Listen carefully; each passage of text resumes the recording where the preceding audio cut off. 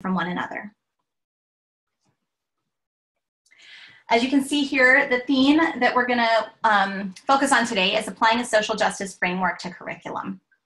And I chose this image because it reminded me of The Gardener's Tale, which if you haven't seen it, it's a really great, I think that Kamara Jones does a really great job of telling it. And that's the link there, which Courtney will also post in the chat box.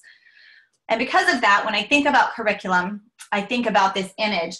And I think how we don't want our curriculum or our school climates, for that matter, to look like this. We don't want this soil devoid of nutrients so that only a dandelion can survive and thrive.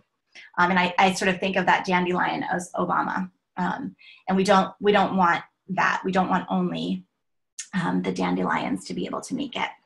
Although sometimes dandelions are really great.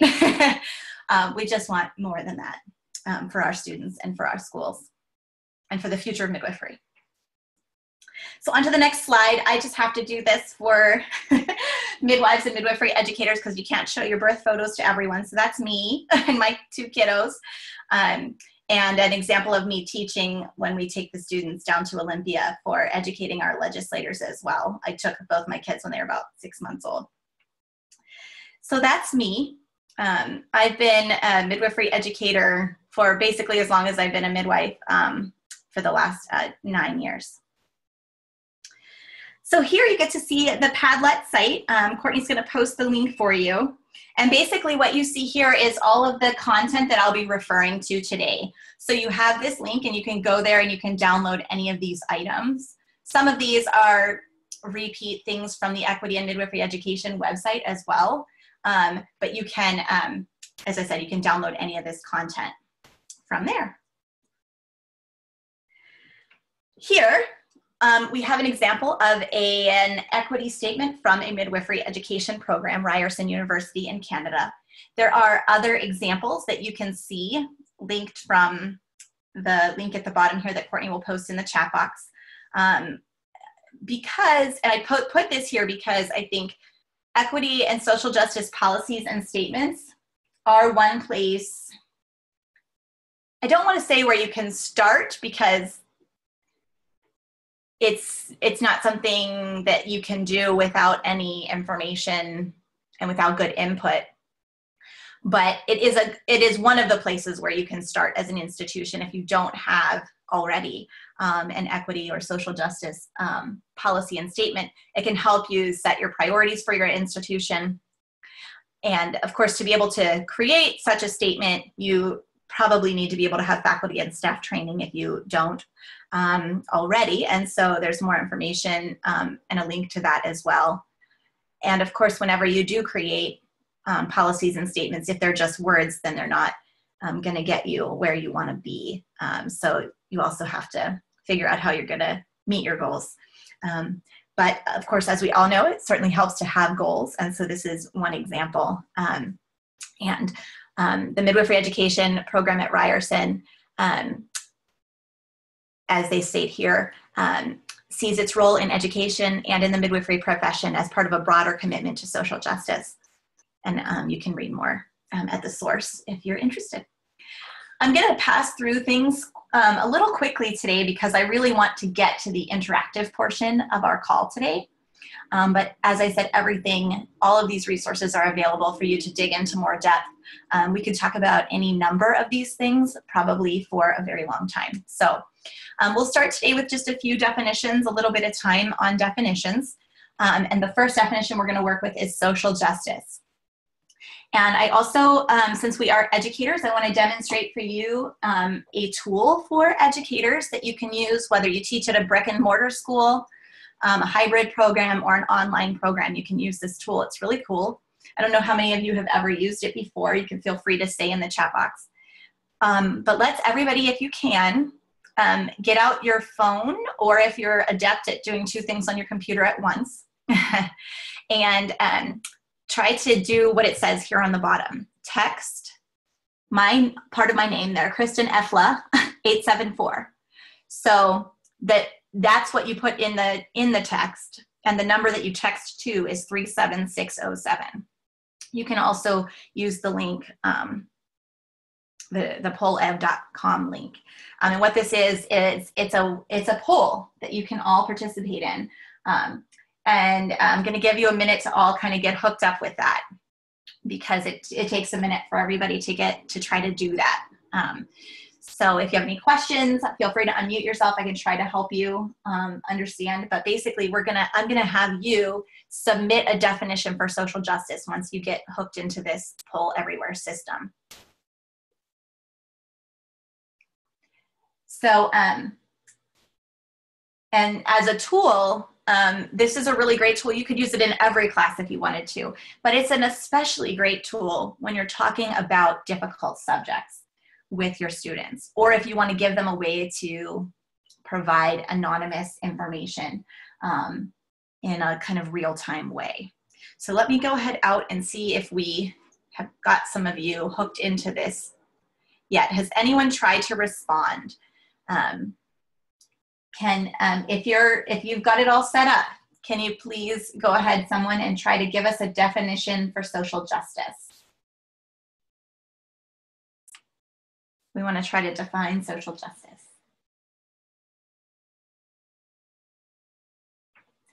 I'm guessing that you're kind of trying to get it set up again. You're going to, the number that you text to is 37607. And the first text that you send is the Kristen Efla 874 to kind of get hooked into the poll. And then from there, you can text a response. And again, if you prefer, you can do it at the pollev.com link there. Anyone have any questions or anything while you're trying to get that going? You might hear my little baby crying in the background. Sorry about that. Hopefully she'll fall asleep soon.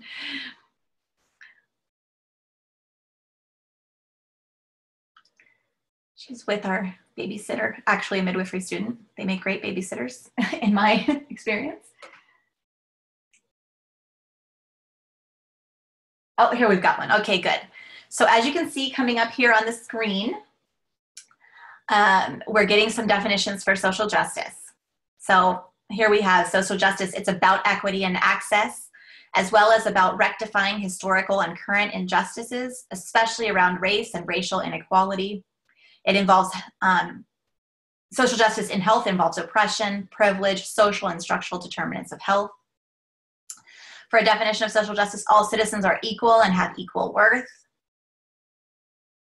Any other definitions we can get from you? Oh, here we go, good. Fair and just distribution of opportunities, wealth, and ability to survive and thrive. Equal and equitable access to resources for all.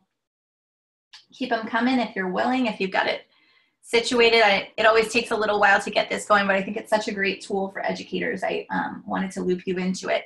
It's a free tool for up to 40 responses per poll. So it's a great tool. And you can do different kinds of things. It doesn't have to be just short answer. You can do multiple choice, all kinds of things. We've got another one here. Society has no structural barriers to health and well-being. Anyone else want to try to send it in? I know some of you might not be that fast of texters, so that could be, you might be trying to type something long. And again, the nice thing is anonymous. We don't know who's saying what. You can do just, if you send in short words, it does a cool thing where it makes it bigger. If 6 people say the same answer, it'll kind of get bigger on the screen. We have another one here. In midwifery education, social justice must be interweaved into curriculum, faculty development, staff, policies, procedures, resources for access and success. It's at the heart of a representative midwifery workforce. You all are so smart. Social justice also exposes undertold or suppressed histories, exposing embedded inequity and how it is affected now. Equity is not equality. This is great. You all are awesome. So I'm so excited to be interacting with you today and for us to share ideas and resources. We can pop back to this in a minute, but let's go ahead and just move forward since it seems like a lot of you have gotten the idea here. for this resource and how you might use it in your classrooms. And I'll go ahead, oops, let me just hit present here. And you'll see that your definition of social justice, I think, is a good one. And the one here comes from these authors who are, this is a great resource, this book, Teaching for Diversity and Social Justice. You know, they have their definition here. A vision of society, we've got distribution of resources is equitable. All members are physically and psychologically safe and secure. Social justice involves social actors who have a sense of their own agency, as well as a sense of social responsibility toward and with others and the society as a whole. So there you go. And there are, let me move on to the next. For some examples of resources related to social justice and midwifery, you can check out this webpage. And I welcome any additional resources that you think belong on this webpage. You can send them to me anytime. And I'm just going to move right through this because you do have access to these slides and to these websites from the Padlet tool and through the internets. So again, we're not going to spend a lot of time on definitions, but for equity, you can't talk about social justice without talking about equity. So here we have that guarantee of fair treatment, access, opportunity, and advancement. We want to identify and eliminate barriers. This definition comes from the resource at the bottom there, but also on the right, you're seeing I'm popping up, there's a glossary of terms and a note about language that you can find on the website linked here, as well as on the Padlet site. So if you want to spend more time thinking about this, and I recommend we all do, there's another resource for you. As for theory, when we're talking about social justice education, I've got a definition here for you. And again, with pedagogy, we're just talking about how we teach, how we approach teaching. And so all of you do some of these things, if not all of them already. This is a way, this call is a way for us to think about how can we do it even better. We want to have a pedagogy, ideally, I think, that is experiential, participant-centered, inclusive, collaborative, and democratic, that acknowledges the reproduction of systemic inequalities of advantage and disadvantage in group processes. And that's likely where all of us can continue to do better. Again, we've got those resources on the Padlet site as well as online for you. Basically, a bunch of excerpts about what is social justice education. Tiny bit more theory for you, just some equity pedagogy here. And equity pedagogy places the student at the center. And we want to help them become effective agents for social change if we want to use an equity pedagogy.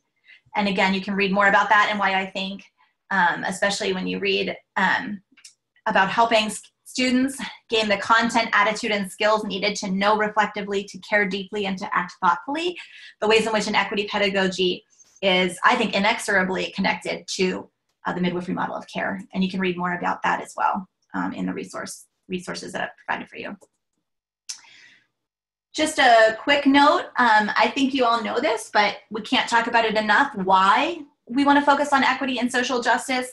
And I'm not going to spend a lot of time on this, but this is a conceptual model that I borrowed from a different source and adapted a little with permission. And this figure is not only available for you to see here in these slides, but I just got word last night that it's published. My chair, Karen Hayes, and I, in the journal Midwifery, coming out. It comes out in June, but it's available now for you to look at for the next 50 days for free. So go ahead if you'd like and check out our article, a web-based resource for promoting equity in midwifery education and training towards meaningful diversity and inclusion. Because obviously, in the end, we want to achieve health equity and we want to increase workforce diversity. We need work to get there. So there you go. All right. So one of the other resources I want to introduce you to today is some curriculum checklists. And we could spend a bunch of time just on those. We're not going to specifically go through a checklist today. None of the ones that I have linked for you are perfect, but I think that they all can get your juices flowing. And then there's two that are pretty decent. And I put the ones that I think are better at the top. And they're all linked again from that Padlet site, as well as from the curriculum webpage that you see here and that Courtney's posting in the chat box. And I think when you're reviewing your syllabus before your quarter, your trimester, your semester starts, this is one way to get your juices flowing and to help improve your syllabus to make it more what you want it to be in terms of promoting equity and social justice and applying that social justice framework to your curriculum. I also like the reading about the syllabus statements that have been created by other people.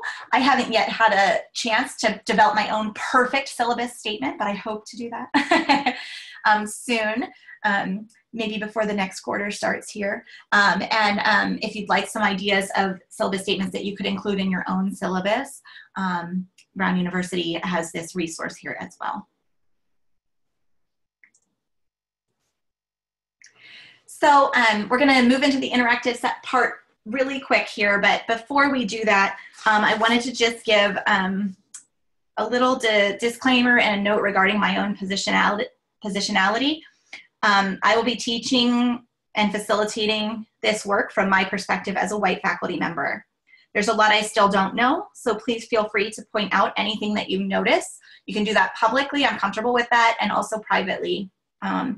I also want to note in advance that I will be discussing and encouraging others of you on this call to discuss examples of things you have learned about how to be more sensitive, inclusive, and equitable in your classroom, on your online learning platforms if you use them, and in your syllabi. I want to acknowledge that what constitutes aha moments for us as white folks, if you are a white folk, or I am, can be experienced as painful sometimes for people of color, because sometimes what is an aha for like myself, a white person, it's hard to hear that sometimes from a different position. I just want to acknowledge that. But it's also important for us to talk about so that we can do better. And secondly, I just want to acknowledge the program and faculty, the Maternal Child Health Systems program where I got my master's last year at Bastyr University, because I learned and continue to learn so much from that program and from the amazing faculty there. And much of what I will share with you comes in part from that. So, all right. Let's, and there is a little picture. We're going to try to give you some tools and share tools and ideas today. So hopefully we can not have our, desert wasteland soil there, and so that we can hopefully do better. All right. So here we are onto our potential areas for improvement. And this is really where I want to hear from all of you. I have some things I can share, but the goal would be for us to share with each other things we have learned,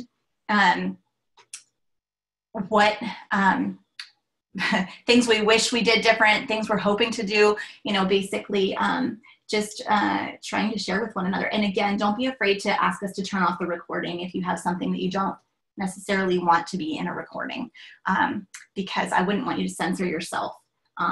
Also, the poll that you did earlier with the definition for social justice, you can still, I'm going to just show that again quickly here. You can still use that today. Same thing, you can still text in and it'll come. Actually, I'm going to go ahead and clear these off so that we can have new stuff come in. Courtney and I will be watching, probably Courtney more than me if I'm talking, this Poll Everywhere site, so that you can say things in here and be anonymous, but have them contributed to our forum here today, our call. You can also type in the chat box, although that won't be anonymous. And you can unmute yourself at any time. Don't be afraid to do that if you're wanting to talk and contribute and share. If your dog's barking really loud, maybe, you know, take a break and come back to you, that kind of thing. But otherwise, I am just looking really forward to hearing from all of you. The first area, so basically these potential areas for improvement, there are tons more, I'm sure, and I welcome those ideas from you. These are just what I came up with, basically, spending some time with those curriculum checklists. These are things I came up with as potential areas for improvement when we're thinking about revising our curricula, and revising our syllabi. What kind of areas can we focus on? So we're going to go through them all today. But if you have one that we're not exactly talking about right in the moment and you really want to share it, don't be afraid to do that. So let's do the first one. One area, potential area for improvement, is terminology and language. Does anybody want to give an example of something maybe you do or you learned at some point? Oh, and I'll start to give you an idea. So with regard to terminology and language, when I'm speaking with students, oh, you can bring her here. That's my baby. She's 7 months. An example of something that I had to learn from unfortunately, from a person of color. I used to work for a national organization. We were working to end discrimination and violence caused by gender stereotypes, in DC. And we really, as an organization, wanted to start hiring. We wanted to be more diverse. You know, that process that organizations go and institutions go through. And so we started hiring more people to have a more diverse workforce. Of course, none of those people, of course, it shouldn't be this way, but were at the top of the organization. Nonetheless, I hope that we at least did the best we could in the moment with what we could. But unfortunately, we made a lot of mistakes. And one of them was that one of my colleagues, she said, you know, you really need to stop saying powwow, because we would, you know, when we wanted to have a meeting, we would say, oh, let's have a powwow. And for multiple reasons, that was not okay. And I'm so grateful to her that she was willing to share that with us and to ask us to stop using that, you know, inappropriately using that language in a setting in which we were not at all having a powwow. None of us were Native American. And so I've tried to carry that forward anytime I hear anyone use that language in a setting in which it's inappropriate, which is any setting that I am in. So anyway, that's my example. And I'd love for anyone else to share. I see we have something in the chat box, but if anyone wants to unmute yourself and talk about some terminology or language, what could we do with that?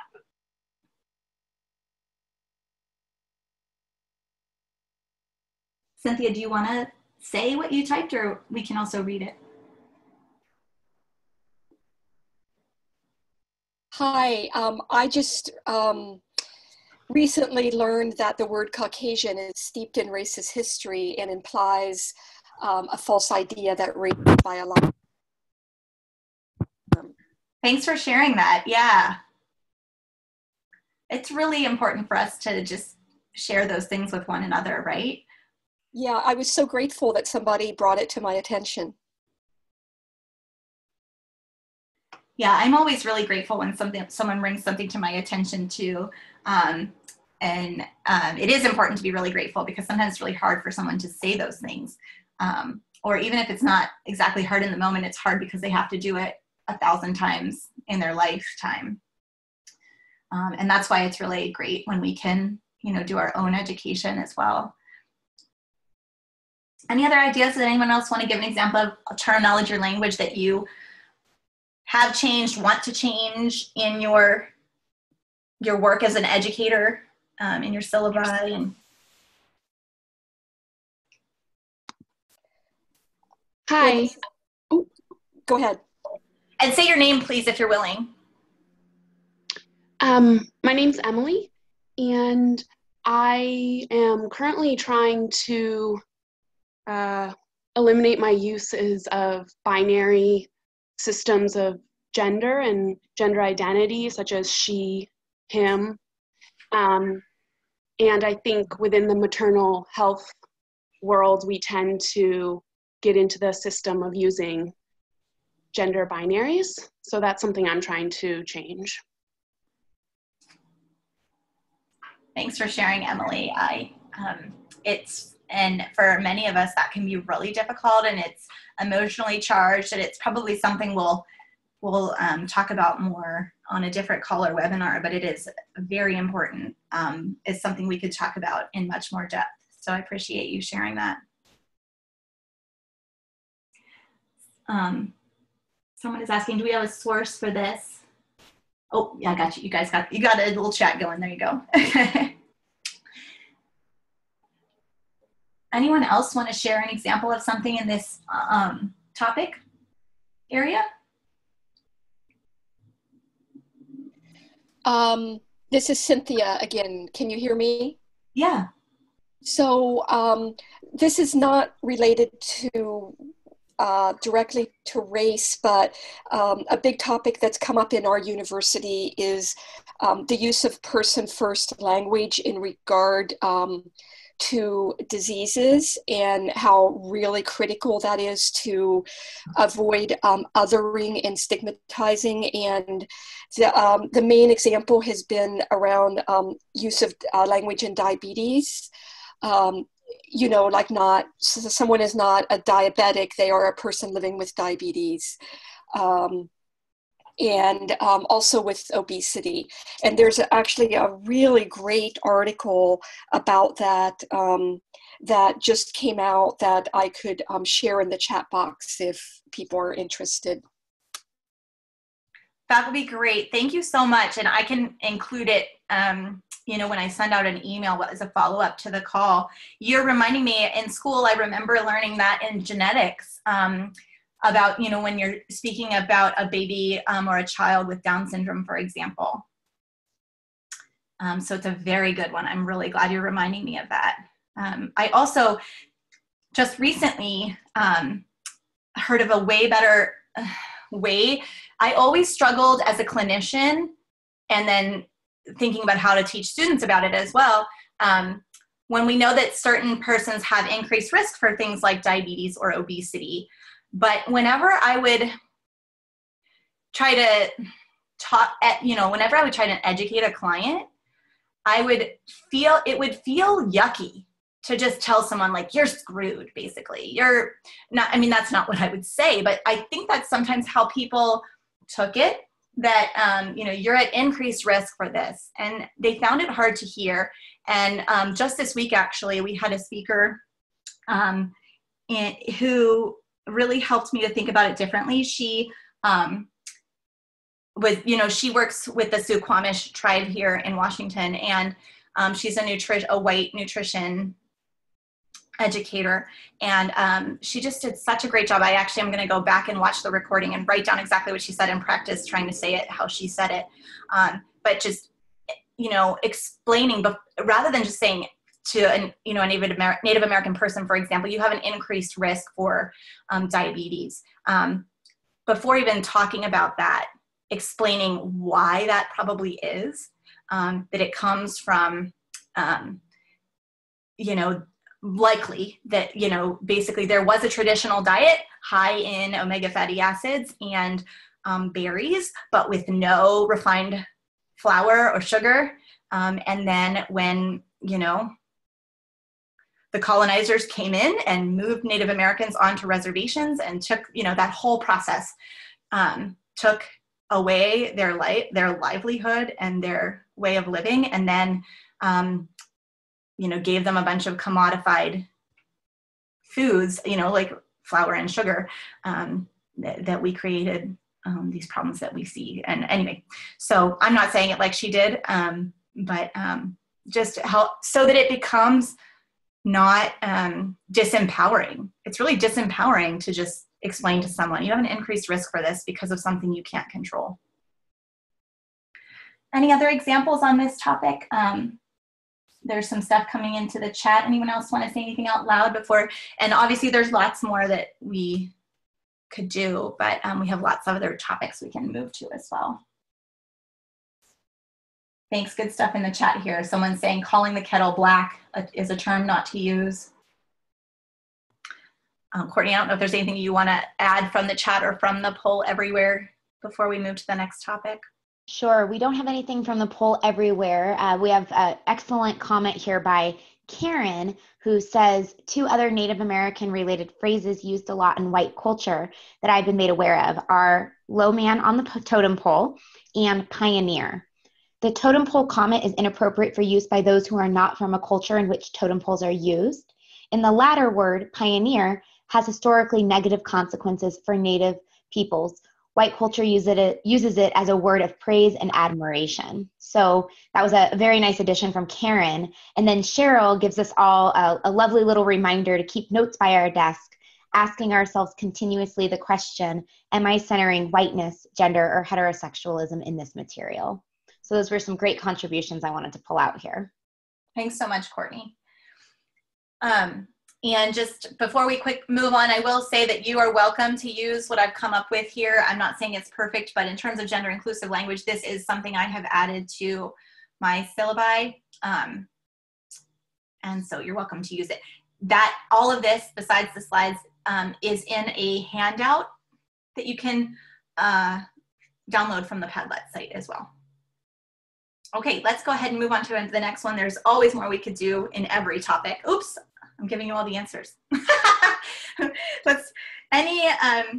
So one of the things that we can do, and I've heard from students of color who I have taught that they really felt like they weren't,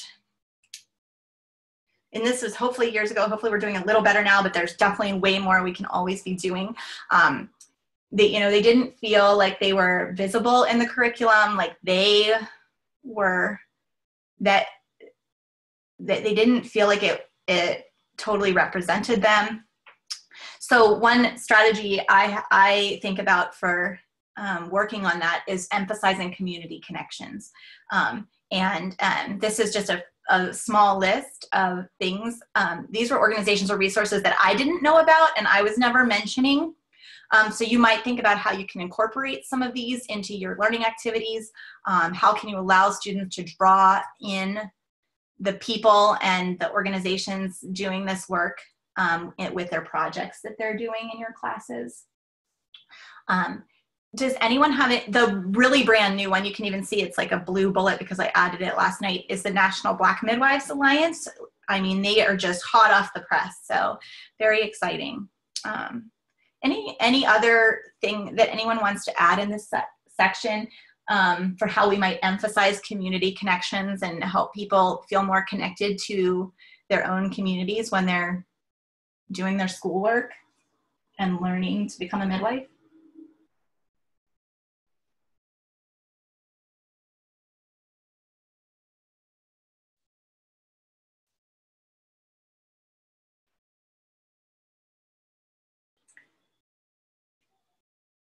Yeah. And again, this could just be more resources than anything else. But yes, if you are wanting to be, just learning more, you can just spend time with these websites on your own as well, and allowing students to spend some time on those websites. The ACNM has a Midwives of Color committee. Thanks, Tori. That's a great reminder. This slide is getting very full, but if I could put it in right now, I would. Thank you. I'm going to write it on my notes and hopefully add them for a future. Thank you.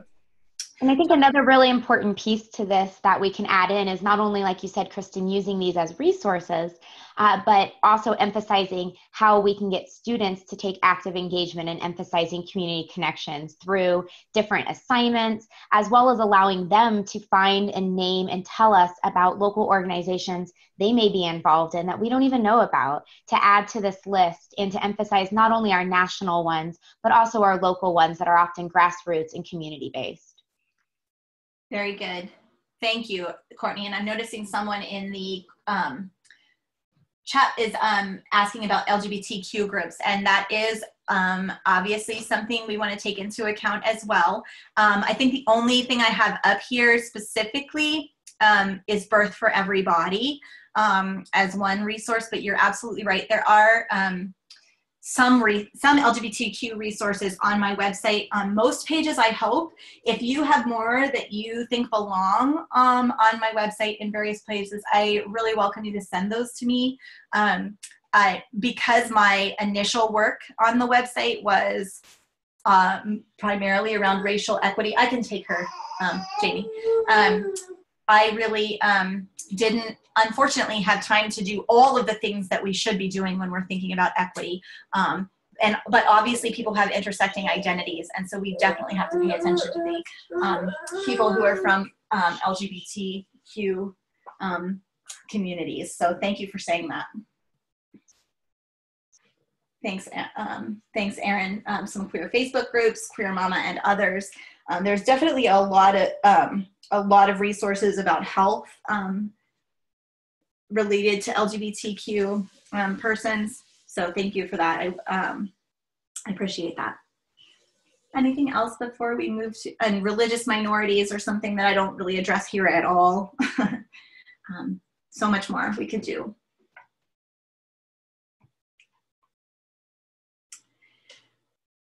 For the next area, just focusing on strength and resilience, not just disparities, because focus really matters.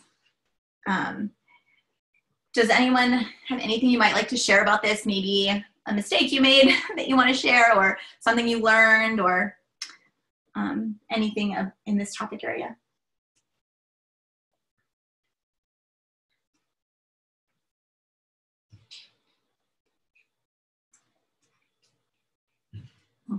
So I'll share what I have here. There are some strength-based interventions that in this section of my website that you can check out. Someone in the chat is saying, yeah, just learning more about this. I feel like it's relatively new for me as well, right? We learned that we need to focus on the disparities, and we have to try to do everything we can to be thinking about them and making them better, hopefully, and eliminating them. But if we always just talk about disparities, then we're really missing something. And I remember when I was in college and just learning much more about feminism and women, coming into my identity first as a woman and then later as genderqueer, and just, I remember thinking, why have women allowed men, this was my brain a long time ago, why have women allowed men to oppress us for so long, right? And that's what can happen, I think, when you only talk about disparities. You can have people from marginalized groups wondering, that internalized sexism, racism, homophobia, etc. We have to help people see the ways in which they're resilient and that they have strength, and they wouldn't be where they are without that resilience. So highlighting the work of midwives of color is one way, absolutely, to help people be able to see it. Anyone else want to bring anything up or verbally here in this section?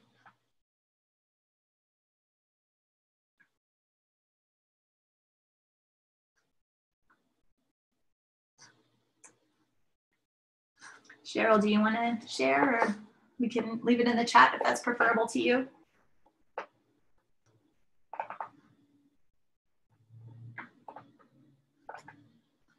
Oh, Cheryl doesn't have audio. Oh, bummer. Okay. I can probably read it. Or Courtney, I don't know if you want to. Sure, I'll read it really quick. So Cheryl shares that a resource, which is a book that she's appreciated by Zaretta Hammond, is entitled Culturally Responsive Teaching and the Brain, Promoting Authentic Engagement and Rigor Among Culturally and Linguistically Diverse Students. And she says it focuses, a lot of the material on K through 12, the brick and mortar schools, but overall the content is very valuable. So that's a resource here in the chat box. And then we have a few other comments from Emily as well. I don't know if Emily, you want to unmute yourself and talk to us a little bit more.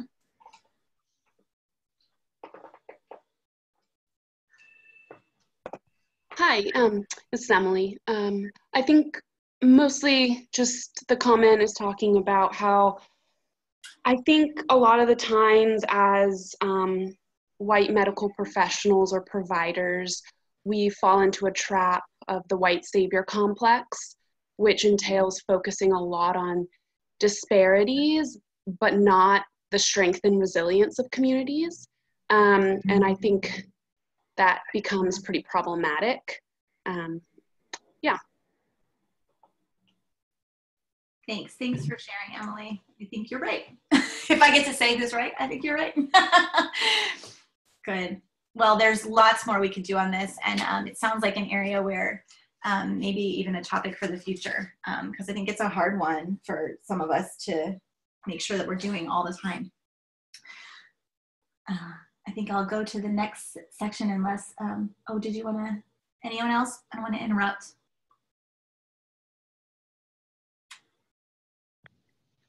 There's a couple more chat box comments if either Karen or Tori want to speak to those. Otherwise, we can leave them there as we continue on.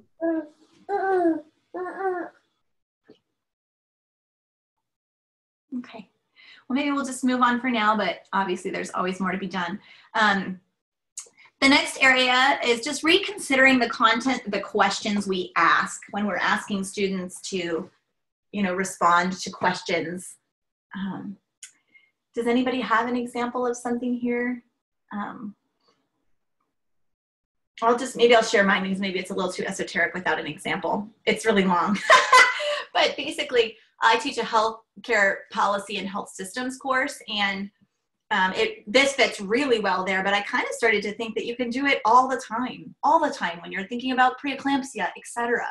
And you can provide reading resources that go along with it. You can ask students to delve into it. But basically, here's a really long way of giving students choice around this issue, but bringing up the topic. And so you're welcome to use this language as well if you like it. Again, it's in that handout. But basically getting students to think about how does your idea, how does what we're talking about potentially impact some of the most vulnerable pregnant, birthing, postpartum persons, discuss implications for at least one group of persons, et cetera. And then I give some examples of vulnerable populations. And this comes right after the, don't forget, we're supposed to focus on resilience too. So there you go. There's your challenge to do both. Any other things people think of when you think about how you might restructure the content of your questions?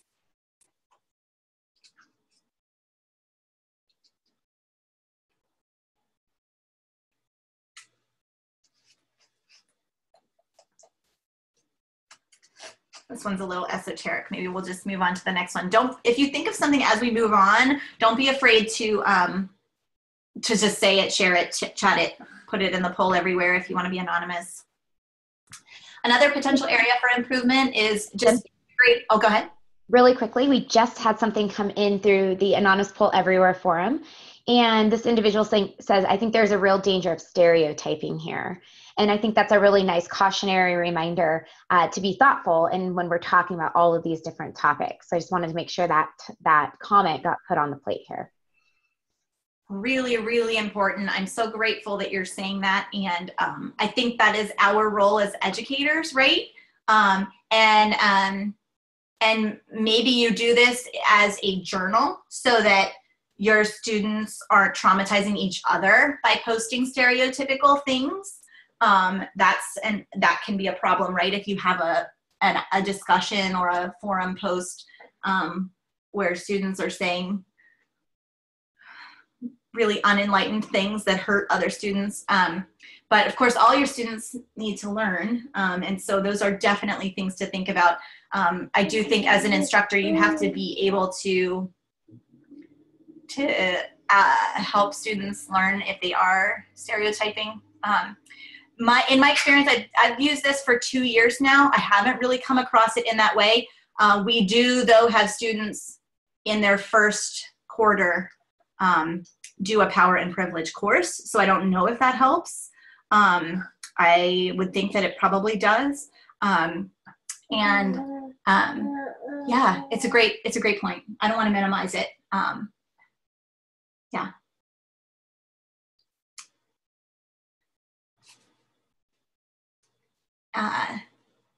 All right, I'll go ahead on to the next section for now. The same thing happens, when we're wanting to do case studies, right? We can really have issues with stereotyping when we're trying to do case studies as well. So it's just a great reminder. Another area for potential improvement is integrating important concepts. And I will share some of those here because I should share them one by one and then people could come up with them. But as an example, the type of concepts that we might want to make sure are integrated into our curricula. Does anyone want to add any important concepts or talk about any of these concepts or something you've learned around them with regard to your own syllabi and curricula and classroom time?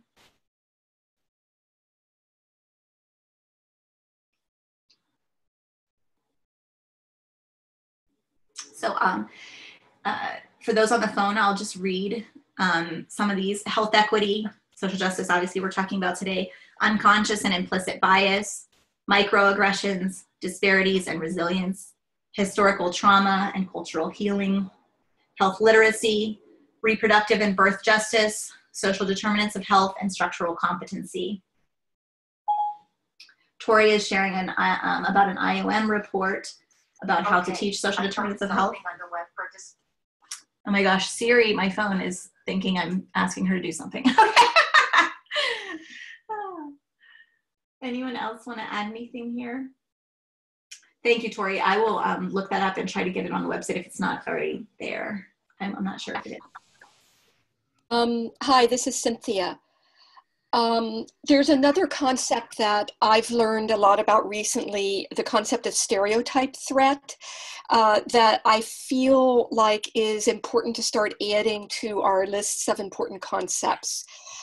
Stereotype threat is a phenomena where stereotyped groups who are at risk, let me find the entry point for this. Students and patients who are from marginalized and stereotyped groups carry a fear that often is unconscious, that they will be seen or evaluated through the lens of the negative stereotype. And this causes an unconscious stress response that takes up a lot of mental space and impairs performance and undermines trust in the relationship.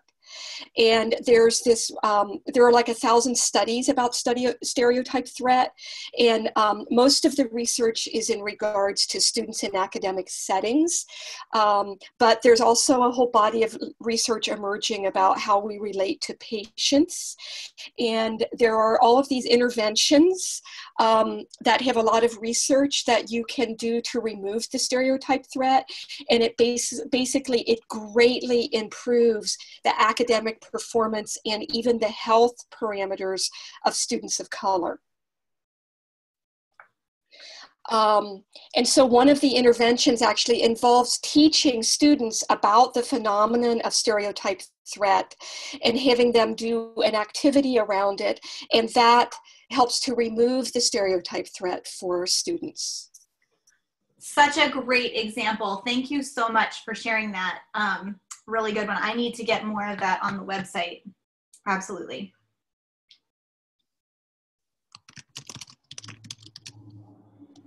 Another, in the post here, we have someone just mentioning cultural humility. Absolutely. And thinking about our what we're trying to do more about cultural humility, cultural sensitivity, cultural versatility, as opposed to cultural competence. Great point. This is Cynthia. I'm going to jump in again with the concept of structural competency being, oh, you've got it on there, never mind.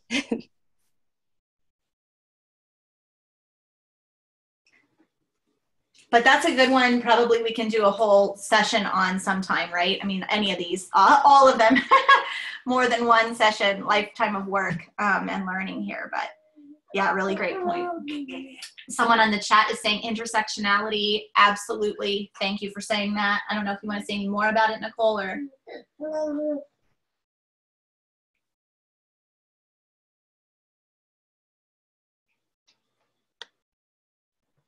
Yeah. Really good. Well, again, since we could have whole sessions on all of these, let's go ahead on to the next section for now. Don't be afraid to add something later. Other things, highlighting resources. Since my baby's awake, I don't even know what I mean when I say that. Let me, how could you possibly know? Just that obviously we can't have our students read everything that is amazing, because then it would be more than a 2 or 4 credit course, right? So just the concept of adding recommended reading sometime if you're not sure about requiring it, and maybe you find out that it really should be added in the next year. Another thing that you can do is have half of the class, like read one thing and half the class read something else. Introduce it to the other students kind of thing, et cetera, those ways, because sometimes a resource might seem a little tangential, but really we need to be integrating these. Jamie, can you try to have her integrating these, all of these concepts, right? And so just thinking about how to do that. Does anyone have any examples of resources, other resources, or things that you might highlight?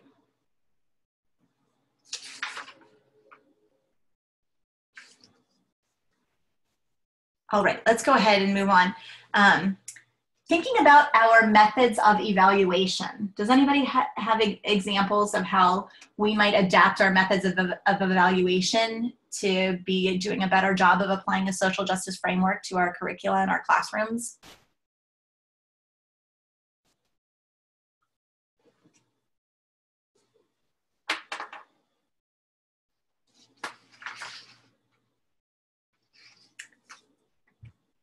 And Courtney, you can feel free to jump in if people are sharing things, or if you have things to share. Courtney, of course, is a wealth of resource just in and of herself, so don't be afraid to share, Courtney.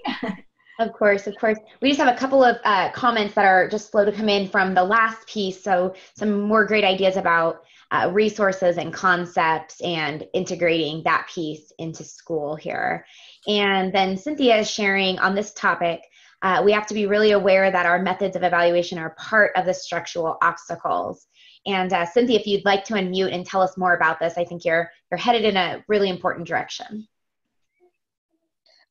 Well, I don't know that I can be very articulate about it, but I have this growing awareness, for example, that students from disadvantaged groups are more likely to have test-taking anxiety and difficulty showing what they know on standardized tests. And therefore, it's really important, like within my course, I have 3 exams and 3 written assignments, so that I can meet students with varying strengths.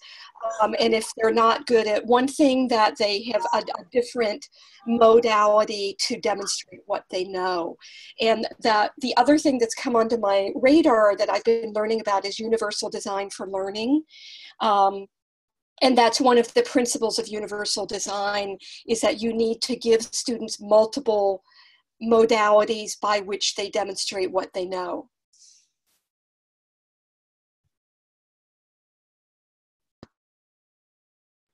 Really great points. Thank you so much, Cynthia. I'm so glad you're on the call. We need to have Cynthia do a facilitation for us one of these times. Oh, it's not letting me. Let me see what happens. There we go. That's a really great point. The only example I put up here that I learned from one of my instructors was adding in anonymous mid-quarter feedback as an option.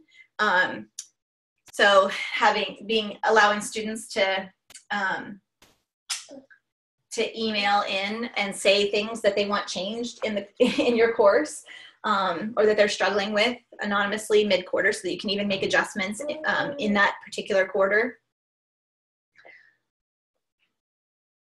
I'm sorry, I may be talking too much. This is Cynthia again.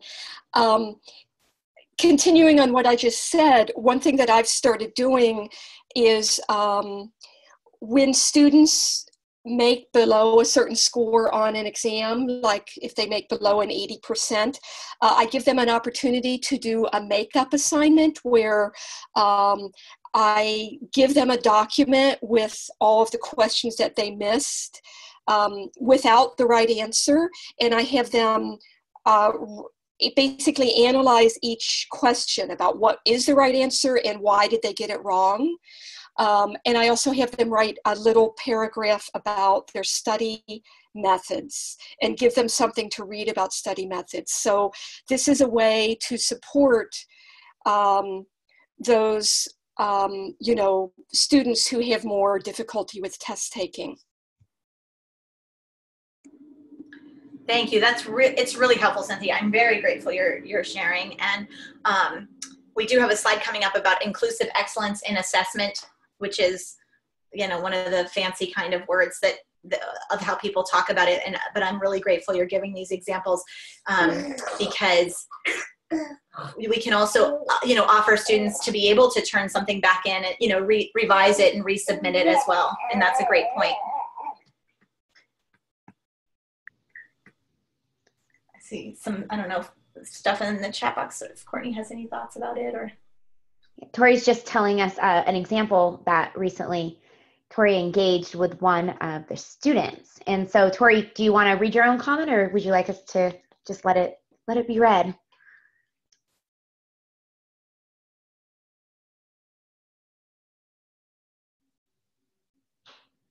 I don't know if Tori has audio, so we'll just let people read that on their own time. And then there's some more from Marilyn and from Cynthia. So some really important pieces here in the chat box, if anyone wants to reference that. And just thinking about as well that, what we put in our course evaluations, what kind of questions, are we asking if students have experienced racism or oppression or marginalization in the classroom, those kind of things that we can add into our own evaluation. So there's more than one way of thinking about evaluation. And there is a page of my website that speaks a little bit to this as well. Yeah. And really quickly, I think Tori has said that you'd like a response. And so what we're seeing here, so I'm going to read it out loud to see if anyone would like to respond. So Tori says, I heard a Pacific Islander speak recently about the importance of teaching, quote, Western educational skills to students who did not grow up with them. His culture does not tell linear stories. I teach topic sentences to my doctoral students over and over. I asked him about this, saying I don't want to beat the cultural background out of my students. But he was adamant that I prepare them to succeed in the academic world. And then Karen responds, thanks for that, Tori. I struggle with that too, as the chair of graduate students committees and working with students on, quote, academic writing basics as defined by white culture institutions. And so I think what we're starting to see in this discussion, and I'd love to hear from others, is perhaps a tension between oftentimes the assignments, the work, the evaluation criteria being used in higher education comes from whiteness and white norms. And so then, right, what is it being evaluated on? You're being evaluated on linear sentences, on good structure, on grammar, on syntax, on all these pieces. And in Tori's experience or case study here, right, the student is saying, no, teach me that, I want to know that. And Tori's saying, but I don't want to not recognize that that's not the only way to learn or to be assessed. And certainly cross-culturally, we see in carrying on your example here, Tori, more not always linear stories being shared.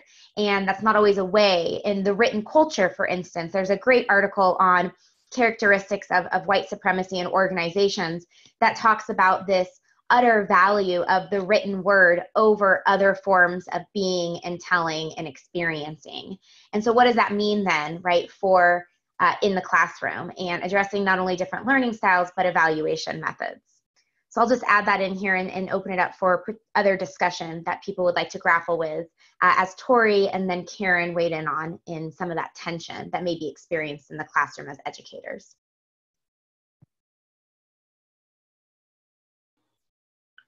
Really great points. Definitely want to allow people to say more if you want to. I've just switched to this other slide as well because it's related, right? When we're talking about evaluating students and assessing learning. I find the Xavier example a really great read if you haven't read this article from the New York Times. Does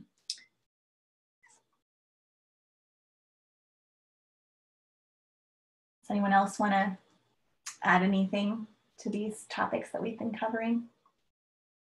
So some examples of what you can do, you know, not always having students write. You could have synchronous classes and live sessions if you have an online program, even if you have a hybrid program. And then this is an example from my own syllabus that I also got from Tanya Kmet.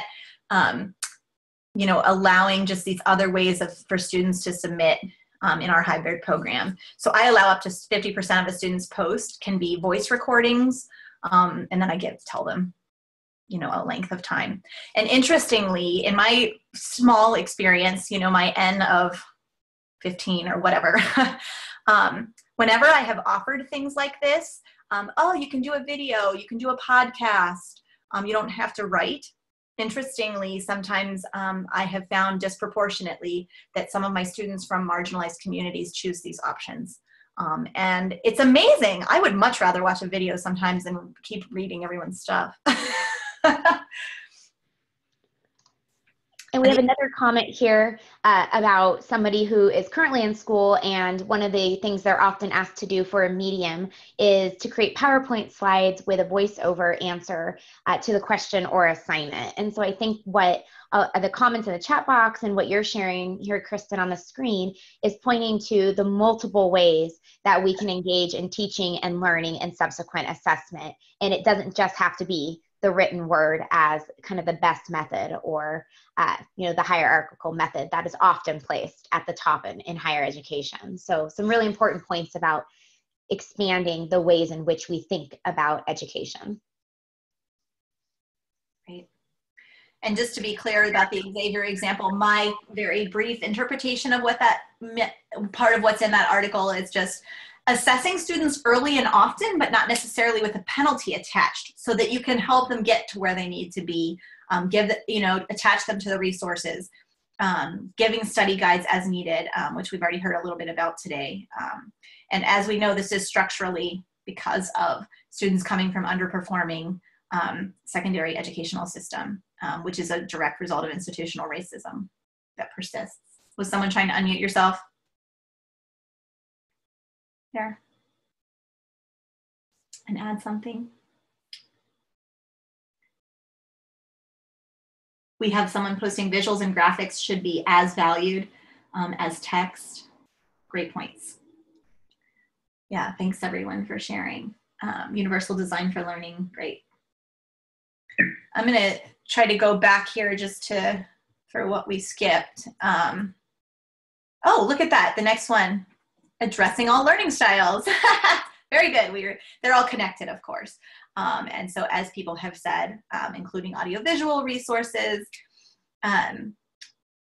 you know, in my introduction to midwifery class, I added some poetry, art, and song. Some students hate that, and others are like, thank you so much.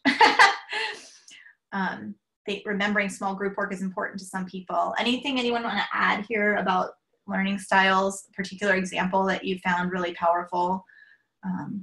An activity that you think you're really glad you discovered?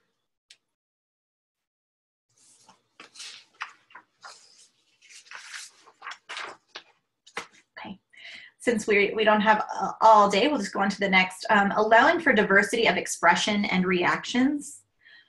And again, this is a little bit of some of what we've been talking about, giving people choices to videotape a role play. Sometimes you can allow students to pick a project or their assignment topics with some guidance, of course. I already talked a little bit about the the syllabus statements that you might add into your own syllabus. One thing I did recently with, I have the students read The Spirit Catches You and You Fall Down, which if you haven't read, I highly recommend. But because I've been teaching it for years, and the first year that I had 2 students whose parents were refugees, I learned a lot. Unfortunately, they had to, really unfortunately, they had to teach me some stuff. I don't think it was horrible, but it was hard. And so I moved. There's 3 different times in the course where the students post things about what they're learning. And I moved that first section in week 4, I moved it into a private journal because some of the students were traumatizing the other students in their learning process. And then I also just added in this disclaimer that if someone finds this book really triggering and they're just having undue stress from reading this book every week of this course, I'm willing to figure something else out for them. And I don't know if either of them would have taken that option, but I just thought I need to put this in there. So anyway, that was something I learned. Yeah, that's so important. And another thing just came through on our anonymous poll, so I will read it out loud. And someone said regarding more additional learning styles, gamification, so using games and activities that require movement, for instance. And so that is another comment that they put in. And I would add to that, that we want to think through, right, differential abilities in terms of activities that require movement, and thinking about how we can also replicate games and activities in different forms of education, be it brick and mortar or hybrid or distance learning. And yet that piece of games and activities, interactivities, can be really important for learning for different styles. Great points. Anyone else in this section? And again, don't be afraid to add it in as we move on. We already kind of looked at this page. So a big important one, noticing who is given expert status in your classes. Anyone want to talk a little bit about this, some learning you've had around it, or?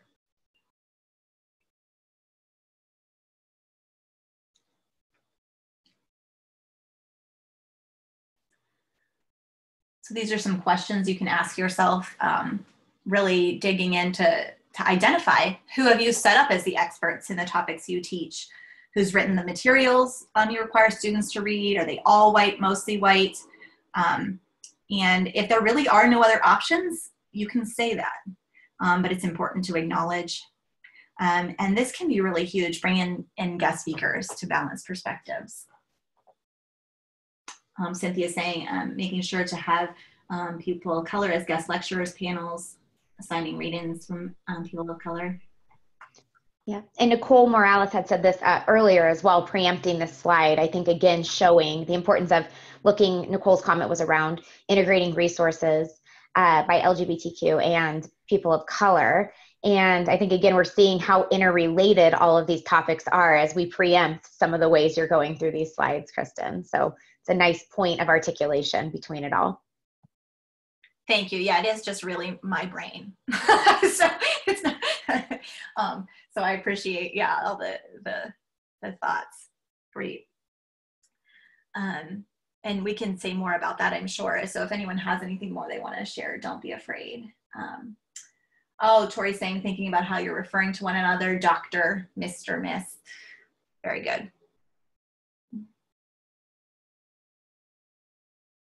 And one of the things, we kind of laughed about it because it was like this resource clearly directed at like the engineering department, at Penn State University.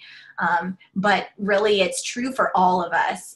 We laughed because we were a room of mostly people who identify as cis females, thinking about, cis males not getting it sometimes. And the resource says, if you're going to call the men in your class by first and last name, then you want to make sure you do that same thing for the women. And we laugh because if we don't laugh, we'll cry, right? But obviously the reality in engineering is very stark and clear in terms of the numbers and who gets to succeed. And I bring it up because I'm losing my train of thought. Oh, because what we're talking about there, what we're trying to get at is those implicit biases that we all have. And it's something, as a white educator, I sometimes feel myself, my implicit biases rising up from deep within me. And I just need to keep working on it. You know, making sure that we aren't calling our, you know, white students one way and our, you know, students of color a different way. Just, it's very subtle, but it's a microaggression and it's not okay. Yeah, absolutely. And Nicole's adding in another layer to this as we think through how we speak to people and about people and what materials we use. Nicole also added looking at history. So Nicole says, where did Ina May get the Gaskin maneuver? Where did the roots of osteopathy come from? Some experts, right, experts that are identified as experts, got these concepts from others and didn't attribute the sourcing. And I think that's such an important point when we consider how the current landscape is very much shaped by those historical injustices and how they're continued on, right? And what that looks like. So really important pieces here being brought in from Nicole. And then some additional comments on naming and titling for people. Really great, thank you. Again, this is related to what we talked about before, but just remembering to always be considering the implications for vulnerable, marginalized, and resilient populations. I just put some of them here because we want to be trying to think about people from these groups in variety of places in our curriculum, in our curricula, and just where can and should these the lives of the lived experience of people who are from these communities be brought in, whether it's a case study, and of course there are more. So I don't know if anyone wants to add anything to this group, this listing.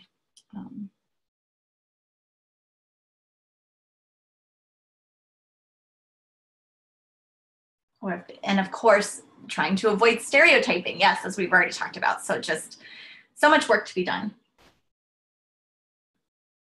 Yeah. Okay. I'll go ahead to the next section. Mapping student demographics. And the reason I bring that up is so that you know, our syllabi are never going to be perfect. Our courses are never going to be perfect. Of course, it's lifetime learning. It's what we're talking about. If you can map your student demographics ahead of time, you might be able to help fix some stuff in your courses. And so one example that I had to do, again, in my healthcare policies and health systems course was, oh yeah, I include Canada because we've had Canadian students, but I had never had a student from Puerto Rico.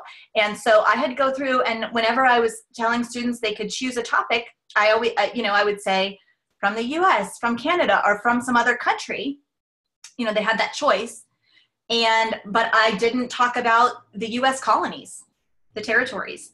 And so I, you know, made sure that anywhere in my syllabus that I give students a choice of, that I added in territories to remind all of our students that we still do have colonies, and it's not okay. So there are places for recognizing who's in your class and figuring out what you can do to make your curriculum better. With regard to religious minorities, allowing exemptions for people to not have to turn in work during a religious holiday. Acknowledging that most, if not all, of our schedules, our school schedules, are Christian-based, Christian holiday-based. And figuring out what we're going to do about it, and when it can't change, acknowledging it. Anyone want to add anything here?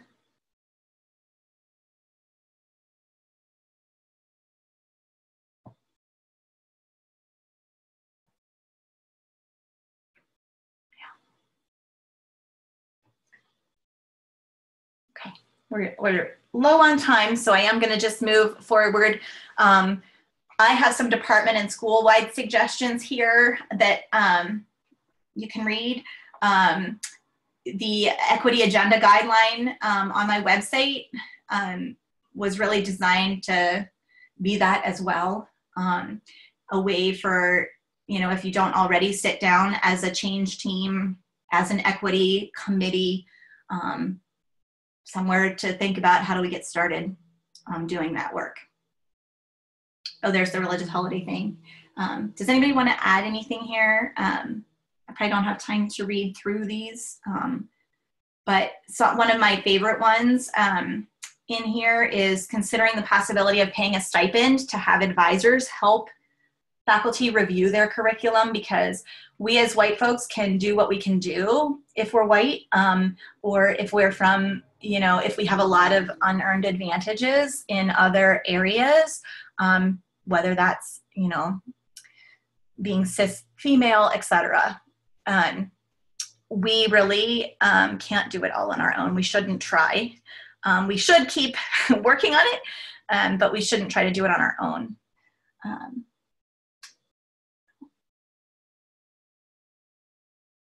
Anything anyone wants to add here before we kind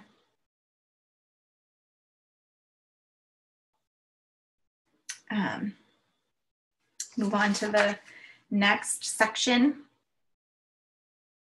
Yeah, okay. Again, we've already kind of talked a lot about resources. There you go. There's some more. Making sure we're thinking about climate and the hidden curriculum, trying to help our students develop critical consciousness, always and everywhere thinking about power and privilege, and making sure all of our faculty are doing that. Our students are hopefully learning how to do that. Thanks for being here today. Let's see what is next. Oh, we don't have time for small groups, but this is something you could do with your own colleagues, is to do small groups around this stuff, and brainstorming and then coming back together, sharing those insights with a larger group like we have done today. I just love tulips, and we have a tulip festival out here in Washington pretty much. I think it's happening right now or very soon. I just think that's how it should be, not like that little poor dandelion over there.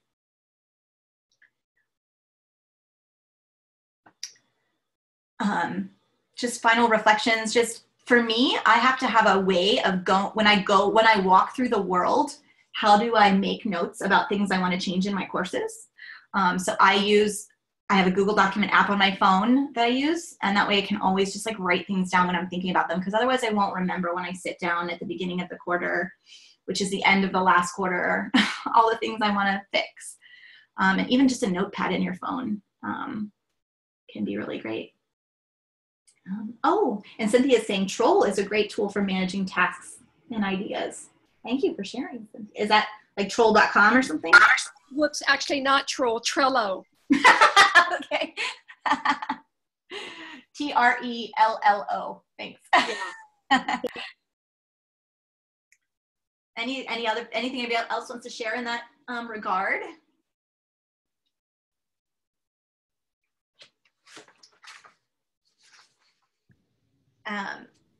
And feel free, again, if there's anything that you want to share, Courtney, is there anything you want to pull in before I kind of move to the end? No, some good comments here in the chat box for everybody to look at, and then we'll want to repost the equity agenda guideline for midwifery education and training programs that you referenced, because the current doc link is down. So we're going to need to fix that and get it out to people. Oh, that's annoying. Of course. Yeah, I'll fix that, and I'll put it on that Padlet site too. I don't think I already did that, but I will. Yeah. That's it. Okay. Just a suggested activity that you can do for yourself. You can do it if you're an administrator, you can do it with all your faculty. As we think about kind of signing off here today, just making a commitment to yourself, and I say from your best self.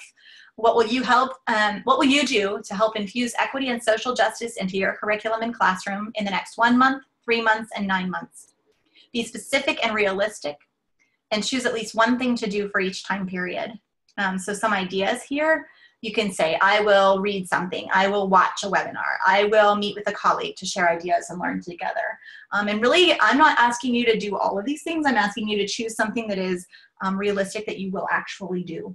1 month being because it's soon, 3 months being because some of you might be on quarters, and 9 months being because if you're not on, if you only teach one time a year, then you might be getting ready for your next, year of teaching in 9 months. So, yeah. Any other ideas that people want to add here for things you might do to do that lifelong learning?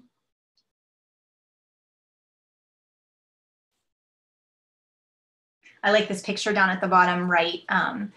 But as a white woman, I was, want to think about the tools. What can I do to help the soil be more rich? But I can't and shouldn't, of course, try to do it on my own. But I like that picture anyway. All right. And then just kind of saying thank you so much for your participation. Oh, here's two.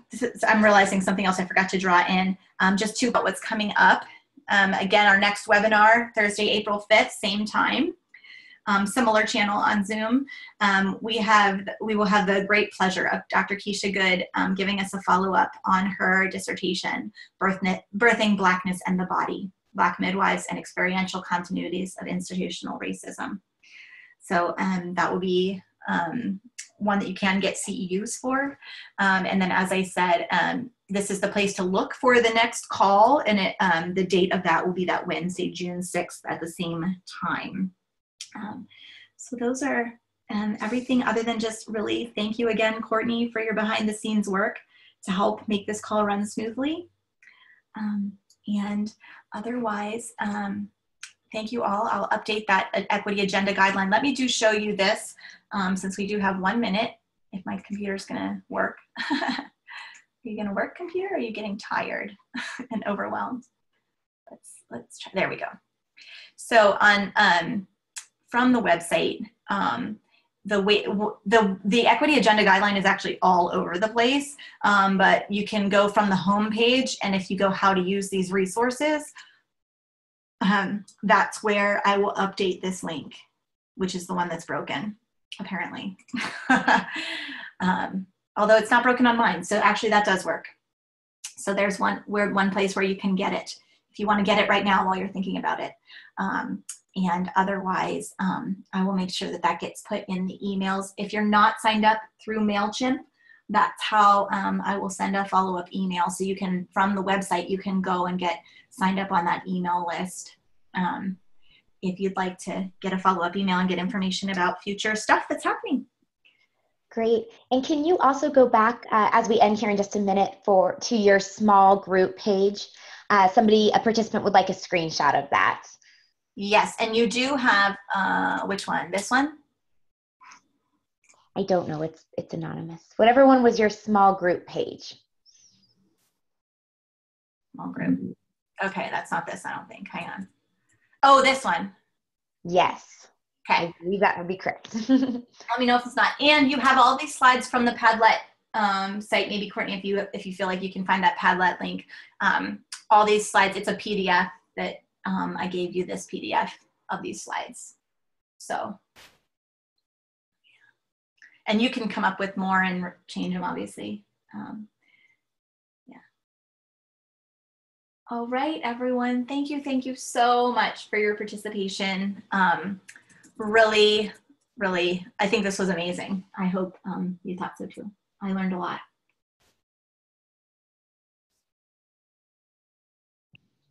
Thank you, Kristen. Thank you, everyone, for participating. Very robust call today.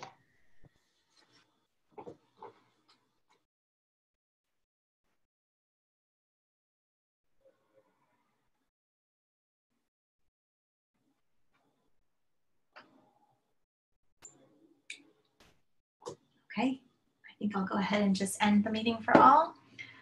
Thanks again, everyone.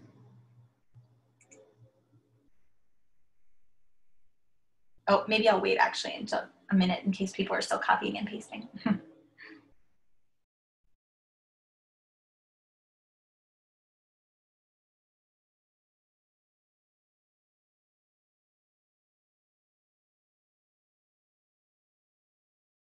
Okay, all right, signing off.